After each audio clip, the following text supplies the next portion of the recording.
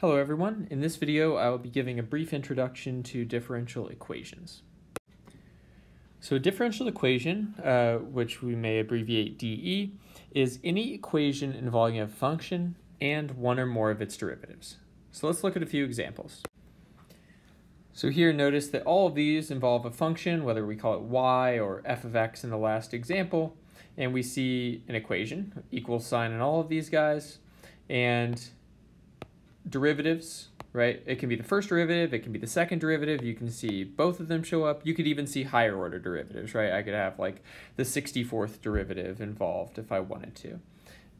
So all of these are examples. Here are a couple of non-examples. So f of x equals 5 is definitely an equation, but it does not involve a derivative, right? So that's a no.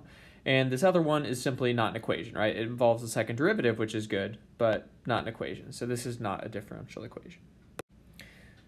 So if we have an equation, we should have a solution, right? So what is a solution to a differential equation?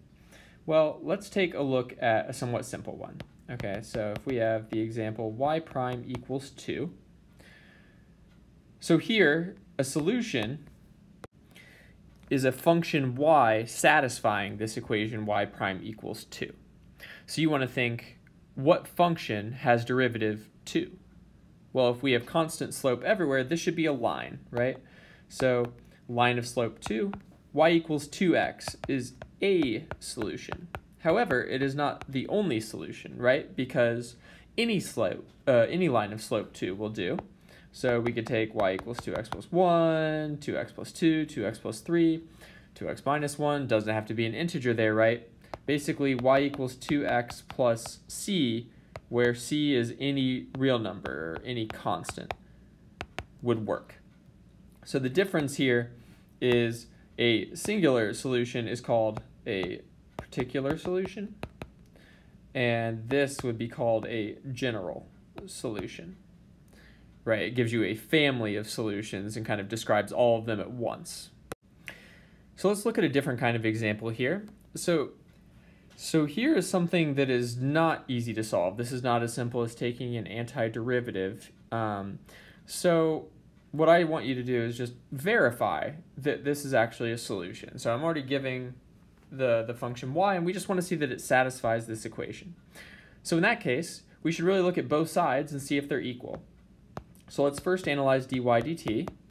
So we do the chain rule here, right? The 5 comes down and e to the 5t stays the same because e to the u is itself when taking the derivative. So 5 times 10 is 50.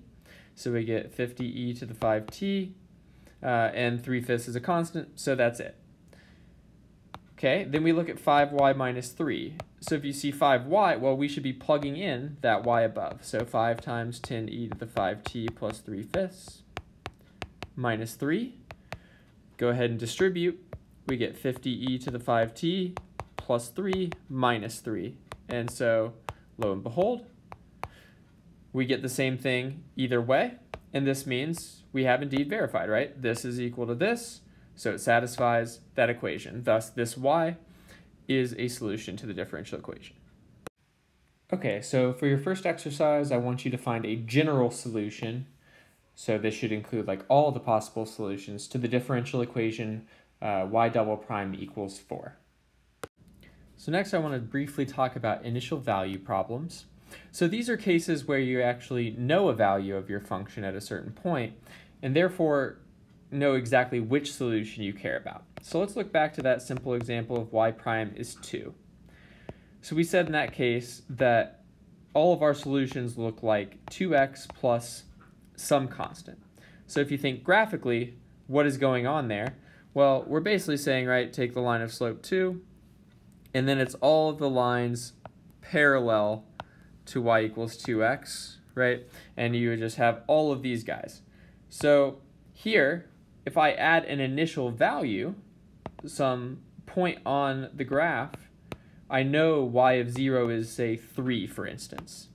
Then I look over here and I see, okay, this is y equals 2x, okay, 0, 0, 1, 0, 2, 0, 3.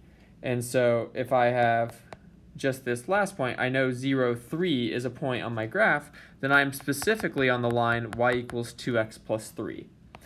And so if I have this initial condition, I know exactly which solution I care about. And so this would be a solution to the initial value problem where y prime is 2 and y of 0 is 3. So let's look at another example.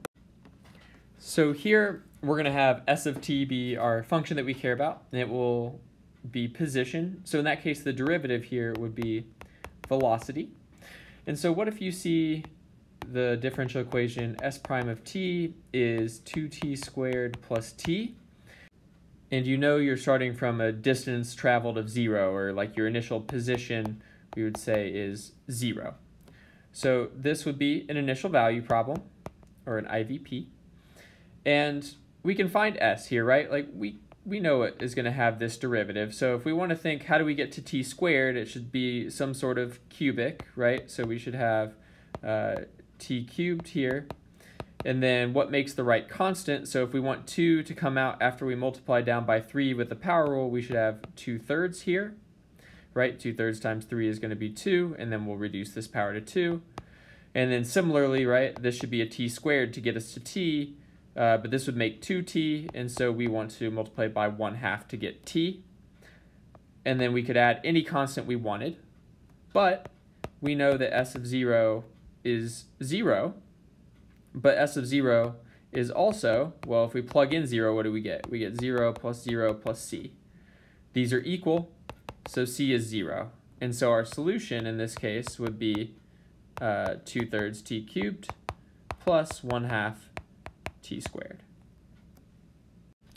And so for your second exercise, I want you to find a function f of x satisfying the differential equation f prime of x is 1 over x, and with the initial value f of e equals 2. Thank you for watching.